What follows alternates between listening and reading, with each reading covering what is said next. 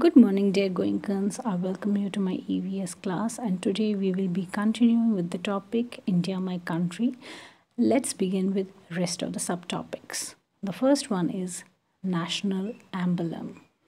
The national emblem of India has three lions, which is actually the adaptation of the Buddhist lion capital at Sarnath temple, which is in Banaras. Alright, it has four lions. Three of them are visible and one is from the behind that cannot be seen.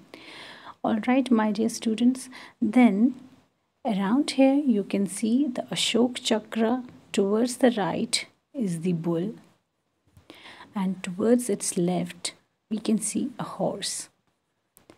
And at the bottom we can see a well written Satya Mein Vijayate, which means truth alone triumphs. National anthem. It was written by Gurudev Rabindranath Tagore. Since he was a Bengali, that is, he was born and brought up in Bengal nowadays, which is known to be as Kolkata. So this Jana Gana Mana national anthem was written in Bengali language, which later on was translated to Hindi.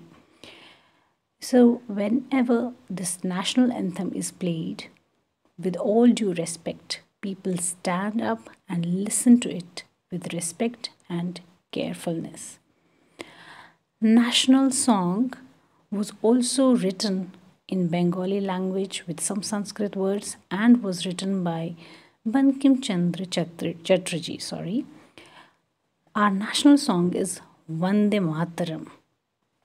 That's it, my dearest students. Have a nice day. See you tomorrow. Bye bye.